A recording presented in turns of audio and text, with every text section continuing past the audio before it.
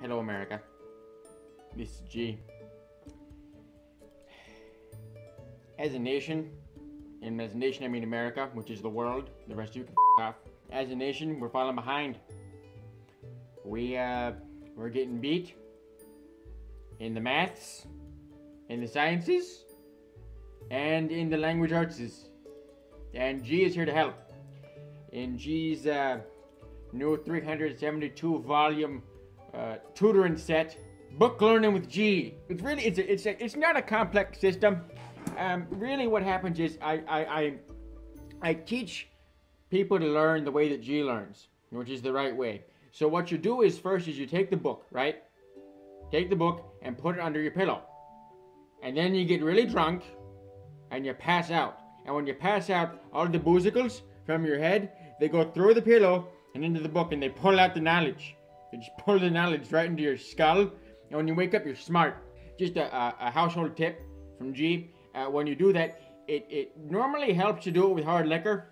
If you do it with beer, you just pee too much. And the problem is that you can pull it out. You can pull it out when you're drinking beer, but when you wet yourself, which you're gonna do, let's face it, you're gonna wet yourself, you wake up. And then you're in the pool of your own urine, and you only got through half the book. So you have to do it all over again the next night, and you're probably gonna do it with an extra bleed. Because you know, you're classy like that. Today I'm gonna focus on one thing that Americans are very good at, and that's history. I am going to teach you the history of something that's very near and dear to my heart, and that's the New Deal. G is related to FDR. Well, not actually FDR. G's great-grandfather once yelled at FDR at a rally in Poughkeepsie. I believe he called him, let's see, what was his exact words? Get off this stage, you stupid cripple. I'm not condoning him, okay?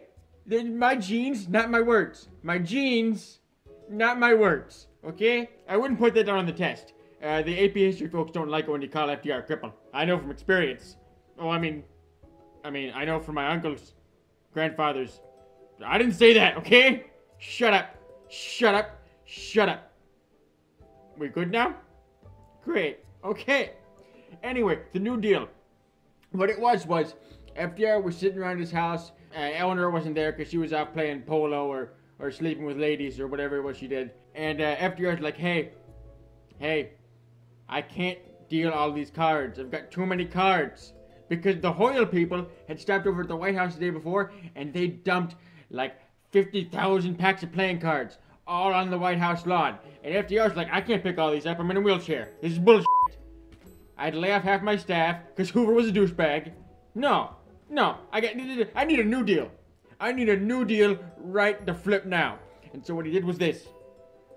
There was an unemployment rate of a lot % in America then. And he's like, hey, America, come down to the White House and pick up some cards. It's like 52 pickup, but for freedom. So everyone came down to the White House and picked up some cards and brought them back to where they were from. And they started casinos. And there were thousands of New Deal casinos that started up. It was actually federal law that all of these casinos had to have either naked ladies or dogs playing poker somewhere on the signage. There was a bit of a rebellion in Connecticut. They didn't want to put the naked ladies or the dogs playing poker. They wanted to put, for some reason, a big coat of arms with nothing but loons. I don't know what that was about, but FDR put a stop to that. He actually put in the National Guard, and that's why Connecticut was bombed in 1932. Little known fact, they try to keep it out of the history books, but no, Connecticut was carpet bombed by the U.S. government. G's great-grandfather was there. He did some of the bombing. He told us great stories about that. Now they ran and ran on fire. Oh, it was great. Back to the New Deal. Prostitution flourished, and pretty soon unemployment was down to 0.2%. Those 0.2% were just the men and women who were too ugly to whore themselves out, and too broke to buy hookers. It wasn't many, but they were a sad lot. They became communists, and we euthanized them all. But it was very successful, and I don't understand today where people are talking about we don't like the New Deal. We don't like big government in our lives. You know, I like big government in my lives because big government gives me big gambling and big bootied ladies to come in and sleep with G. Because that's the American way. It's the American way because I know, because we went to about 50 different countries after that and just gave a lot of people syphilis. Thailand, I'm sorry. Vietnam, Korea, pretty much all of Africa. We're sorry. We thought we were tested. We were not. There was one time when I was in Kuala Lumpur on duty, and I was sleeping with a one-legged prostitute named Rosebud. And she came up the stairs one day, and she was like, "Hey, we're all out of lube." So is blowing up that stupid New Deal. I don't even know what the hell that is all about. What? Gee, for the love of God, how many times do I have to constantly